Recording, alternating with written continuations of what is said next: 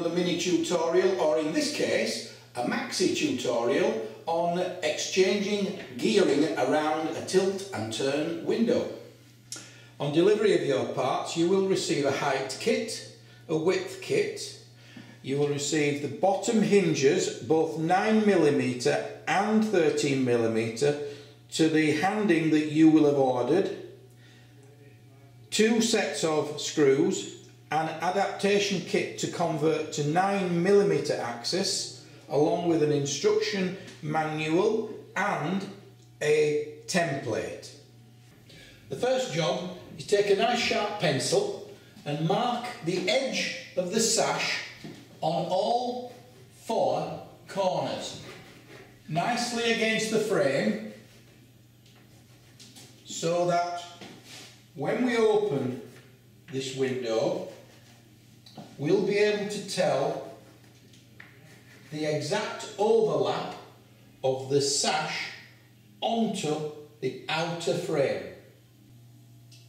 Having opened the window, we now want to check the overlap distance, that it is around about 8mm on both the head and the hinge side. And that is within a tolerance of 2mm. So now we're going to check the handle side of the window at the top for the overlap. As we can see, this is already slightly lower than what it is on the side. So we have got less overlap at the head. Consequently, we have more overlap at the bottom of the window, and checking the side here, that's within tolerance. It's indicating that the sash has dropped slightly, and it may be that towards the end of the exercise we will reposition the sash and have to adjust it by re-wedging the glass within the sash, which will be explained later. Remove the pin,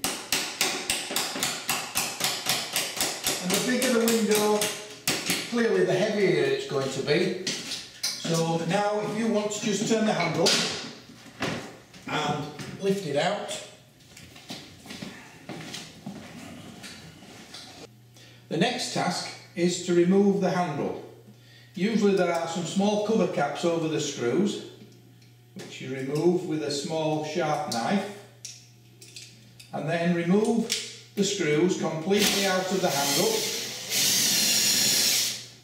1,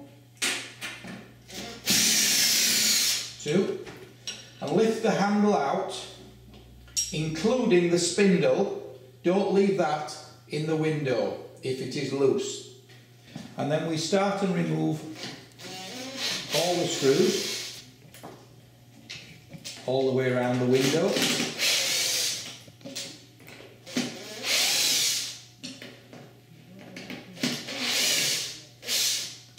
Turning that as you go along, or sliding it back if it's a slider.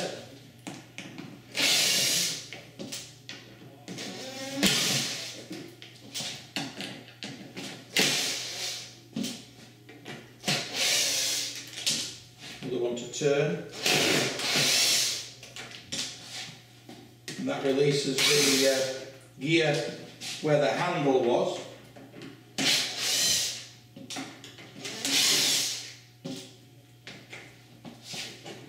And you have to lift up the scissor stay to be able to see the screws that are at the head of the window.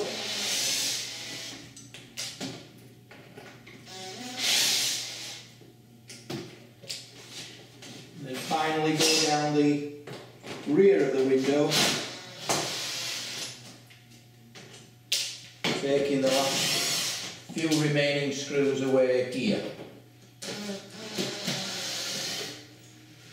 All screws out. You may on some windows discover that there's also some gearing along the bottom, but on this one, because of the width, it's not necessary. So we start removing the gearing. We'll start with where the handle goes through. That comes out neatly. And then the bottom gear, the top scissor stay, and then the corner drive. And finally, the rear drive that goes down the back of the window. So that's everything removed. And finally, we need to unscrew, excuse me, the bottom shoe. And we can remove that. Upon delivery of your goods, you will have received in both boxes, the height box and the width box, you will have received the 13mm axis kit. It's at this point that you need to decide which of the two kits you require, either the 13mm or the upgrade to the 9mm axis. And to identify that, you take this part and offer it against the part that you've got on your existing window frame to be able to identify which you require.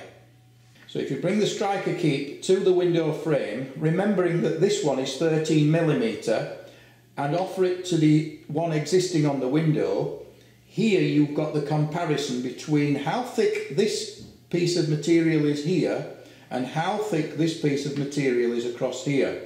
This one is slimmer, so therefore on this particular window frame it is a 9mm axis, and you need to use the transitional kit which is supplied with the parts. Now you've determined the axis that you require, you'll either use the scissor shoe end that is supplied in the box with, if it is 13mm, or you'll use the 9mm shoe end if it is a 9mm, and attach this to the end of here. I'll show you how to do that next. So the scissor shoe end has to fix onto the end of the scissor stay, and you need to determine which way round it goes because they are reversible. So the easiest way to do this is to simply put it on the edge of the window alongside the other one to make sure that they line up, and then it can be offered into the scissor stay. So we simply lift the scissor arm up slightly, offer the end through the hole, and then with the torque T20 driver you simply insert and turn clockwise a quarter turn, and that's all it needs to secure it firmly. With the corner drive that was in the width box, offer it onto the sash with the roller just above the handle, pushing it firmly into place and securing it with your screw.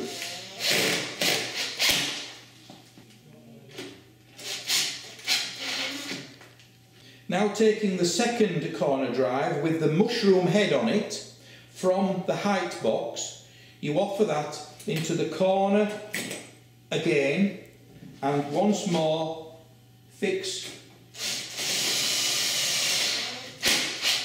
with one screw in the bottom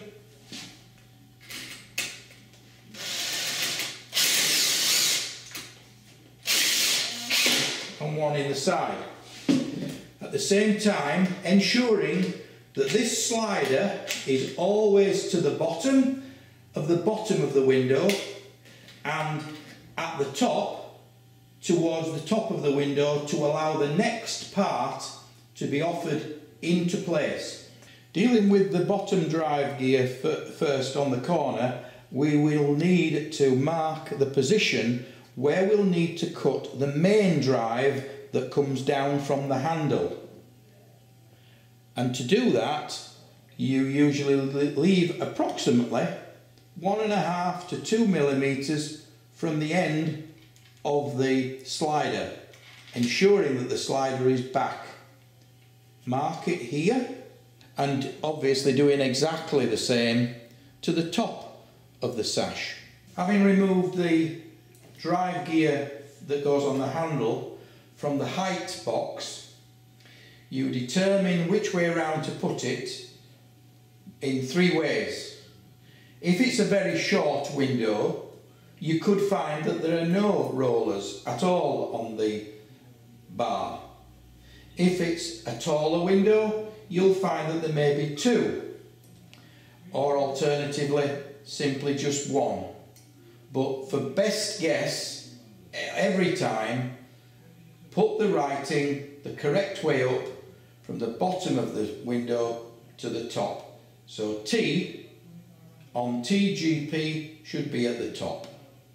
Now offer the drive gear into the window temporarily, and whilst doing that, then offer the handle in place and just put the screw in a couple of turns so that it's secure and doesn't move. Having temporarily got the drive gear in place, we transfer the line from the frame onto the drive gear, both at the bottom and the top, and with a good quality hacksaw in a firm vise, cut the gearing to length. Before you remove this gearing, a tip would be there is a mark in the centre of the box. Just transfer that mark onto the frame so when you reinsert it, you know you've got it in exactly the right position. Having cut the gearing down, now we can reinsert it in the correct position, lining it up with the pencil mark that you left earlier. A tip is always to drop something in behind the gear and make sure the slider is all the way back, and the same at the other side, maybe a pencil, and then one at a time remove the measure and slowly try to latch the 2 teeth together behind the plate.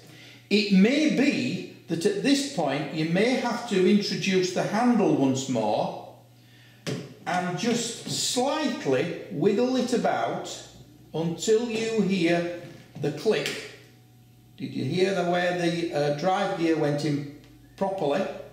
And then slide the cover back over to trap it. And we do exactly the same at the other end. Once they're both in place, then you secure the cap with the screw. And the drive gear should be in place, and finish off finally with the other screws down the side of the gearing. We're now progressing onto the top of the sash to be able to fit the scissor stay. And once again, ensure that the bar is slid away from the teeth, and then mark 1.5 millimeters away from the edge for where you're going to transfer the mark onto the scissor stay. The best way of installing the scissor stay is to open it first, offer it into the corner into the Euro groove, and then proceed to transfer the mark onto the scissor stay, ready for cutting with the hacksaw. So, taking the back stay out of the height box, the last part that you need for going around the window, to attach it to the scissor stay, there are a hole here with a pin there. There is a square hole here and a square socket there. The two need to be engaged together, and the two parts go together like this.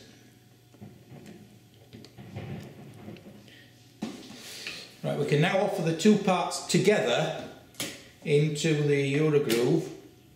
Back first, then slide down, checking that the points where they latch together are still maintained. They go together and there is a slight click as you push them in. There's a plastic connector that helps locate it. Push them in, and now we try to get the two sets of teeth to latch together.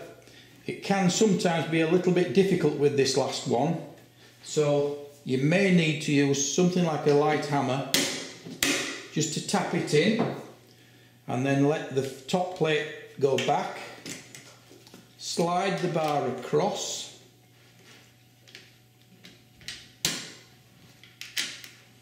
and then offer screw number 1 into the plate so it can't come apart, and screw number 2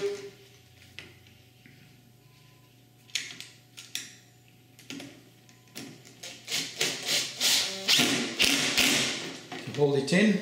And then there is usually 2 screws at this point because it's carrying the weight of the window. And that's the scissor stay fitted, and then finally securing all the fixings in the rear hinge side of the window.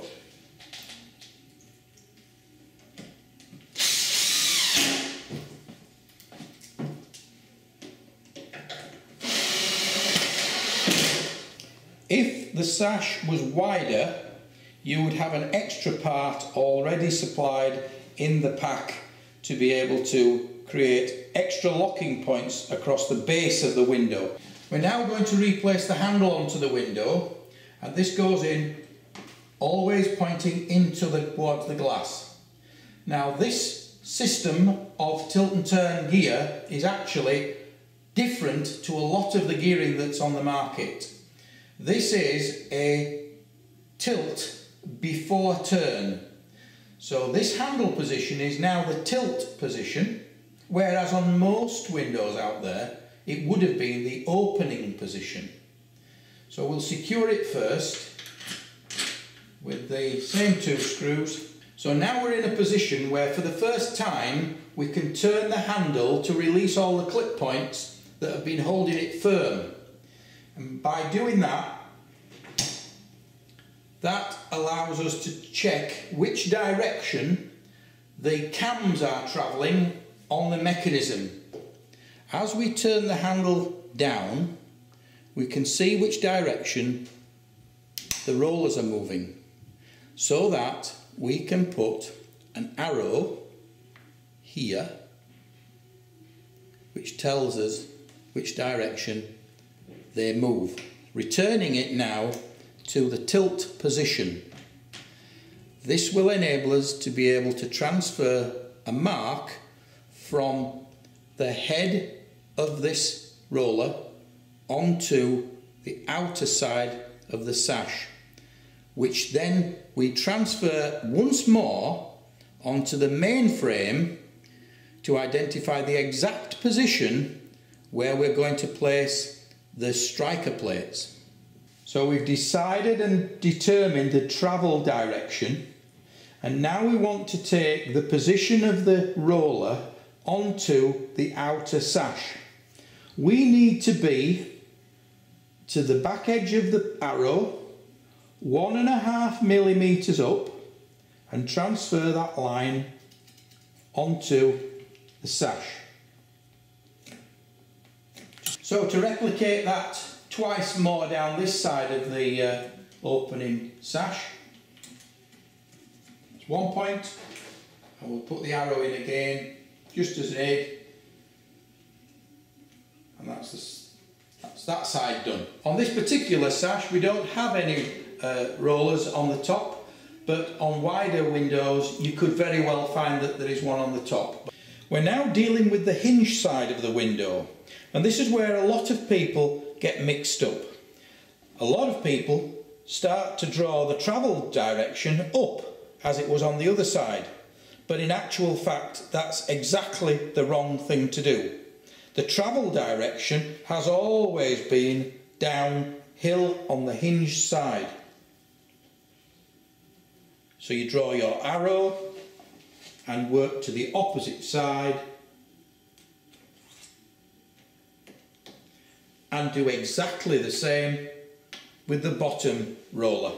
We're now working on the bottom of the sash, and the first thing you need to do is turn the handle into the vertical position, pointing upwards. Once you've got it in that position is the position where the window will open. So as we transfer the point from this cam onto the outer frame, thus, this is how it operates when you introduce the actual striker. In the open position, it passes through this gap. When you travel the handle for its first point of movement to the tilt position, it moves to this position here. When you finally close the handle down to the bottom of the window, the cam travels to this part of the striker, and that secures the window. And continuing working on the bottom of the sash, if you did have another locking point here, then again you need to put on the travel direction, but whilst the handle is in the halfway position. Don't do it whilst you've got this in the open position. You can choose now from the 9 or 13mm axis the bottom corner hinge, which is fitted into the Euro groove like this, and sometimes you'll need a hammer just to help it go home, and then fix with screws.